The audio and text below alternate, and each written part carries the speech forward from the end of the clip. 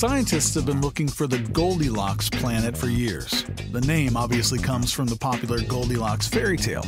Now, the Goldilocks idea, much like the fairy tale, is all about finding a planet that's just right for life. But finding the right planet is harder than you might think, especially when you think about how special the Earth is. Earth is the only known planet in our universe that can support life.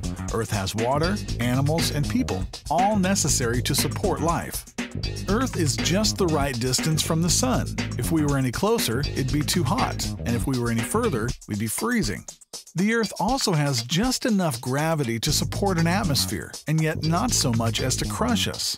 Take any other planet. Mars has a very thin, unbreathable atmosphere of carbon dioxide.